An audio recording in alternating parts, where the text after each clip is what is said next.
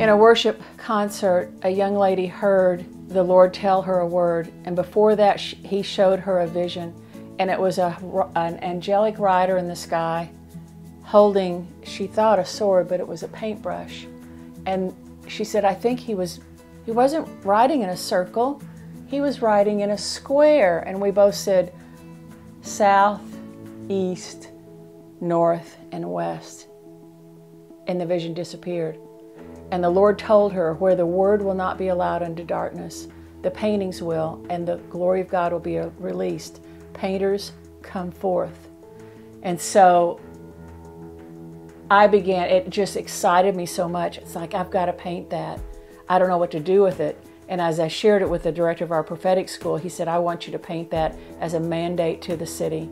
I said, no, it needs to go to the world, but we'll start with our region. And so it took me 2 hours during a worship night to paint this.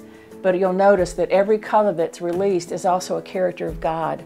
Every color in the rainbow goes back to the nature and character of God. It will always line up with Him. If it doesn't line up with Him, then you need to find out what you're listening to.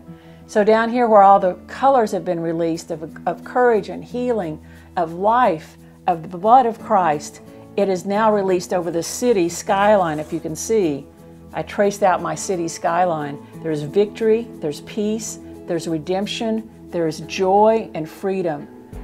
And where the rider hadn't come yet over the city, there was still worry and loneliness, bitterness, confusion, depression.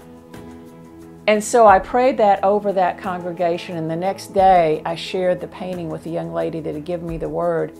And she said, I have one question. Did you paint the Lion of Judah in there, or did God do it? And I'm looking at the painting going, what Lion of Judah?